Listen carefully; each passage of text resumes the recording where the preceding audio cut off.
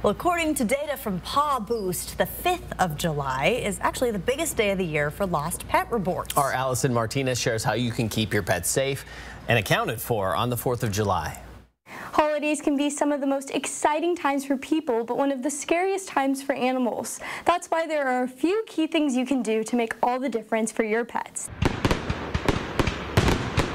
Every 4th of July, shelters fill with lost and injured pets. The loud firework explosions can be scary for many animals, causing them to run away. The noise is very frightening to them. They don't really understand what's going on. There may have been a noise aversion in their past.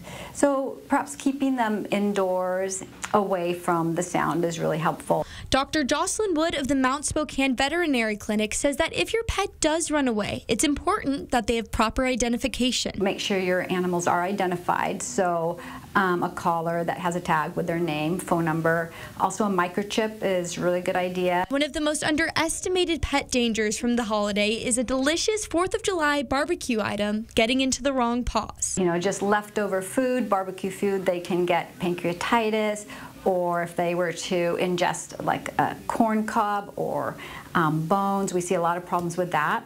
So just being really careful not to let them get into leftovers.